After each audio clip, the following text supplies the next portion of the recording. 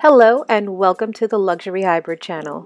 Today is going to be my very first DIY to show you how you can organize your makeup and display it as a work of art.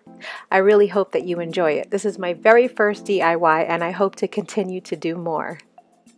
I'll be talking through this tutorial to show you step by step how I completed this masterpiece. Well, I think it's a masterpiece. So stay tuned and I'll show you all the materials that you'll need to start off with. You'll want to lay some vinyl down on the floor so you don't make a mess of your floor or carpet, and maybe move some of your pets out of the way. First off, you'll need a picture frame. This is an average 8x11 that I picked up from TJ Maxx, and it was only $9.99. You can choose whatever size you want, but this is the size I chose. I then went to Michael's and picked up this ProMag chalkboard magnet paper and also the ProMag magnets. The reason I picked up the magnet paper was because it looked like it was the easiest to cut through out of everything that they had displayed. I also used a glue gun, which I highly recommend because it dries the fastest. A marker and scissors will be necessary, but that will come up later in the tutorial. But for right now, just organize the makeup that you want to use and display it out onto the frame.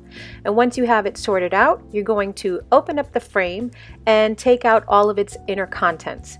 But you shouldn't throw it all away because we're going to need that later on. It will allow for a stronger support once we start putting our makeup back with the magnets onto the board, or rather the picture frame.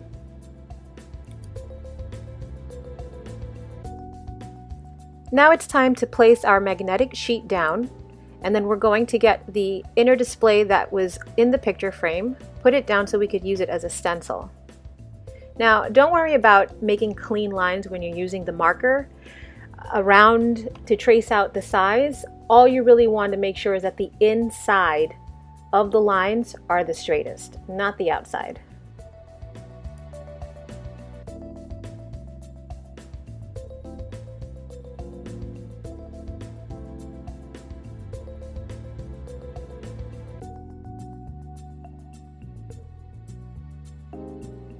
Okay, great. So now we have the size that we want to fit inside the picture frame, and all we have to do is cut out the trace.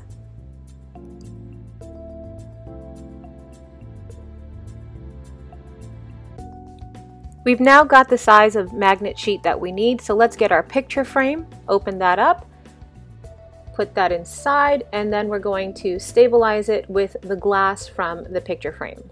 Later on, I realized that the glass was not enough support, so what I did was I took the rest of the cardboard and put it in, and I got the best stability that I could.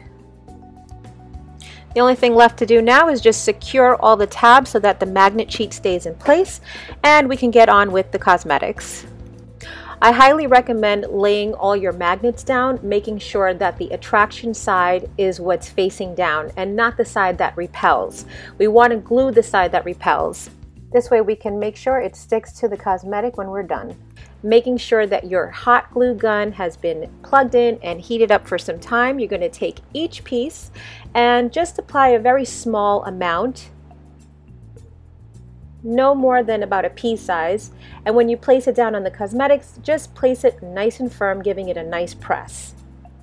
With longer palettes, I like to place 2 magnets, one on either side, so that when it's on the frame, it just has more stabilization and less likely to fall. Okay, so you're all set now. You have all the magnets placed on your cosmetics. Let's bring in our picture frame and put the cosmetics onto the picture frame in the desired shape that you like. I have a little bit of OCD, so I start with the largest first, put them on the bottom of the frame, and then work my way up from there. If you like DIY projects like this, remember to subscribe. I also do fashion, beauty, and lifestyle videos. Voila! You now have your makeup displayed as a work of art. You can use this project for little knick-knack items that you don't have enough space for in your drawer, or items that you frequently reach for. Thank you so much for watching this video.